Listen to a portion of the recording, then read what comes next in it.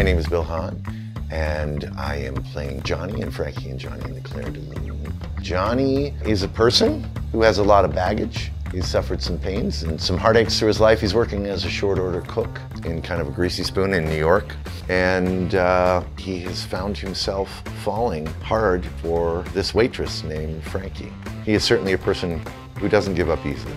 He knows that there's magic in the world and he thinks he's found it. It's about our insecurities, not just our insecurities based on the pains and the ups and downs we deal with in life. It's about societal's projection on us, our insecurities about our bodies and our looks and our natural state. I think it's for all of us, and I think it's about picking through our self-protections and seizing the moments when true love, real love is presented.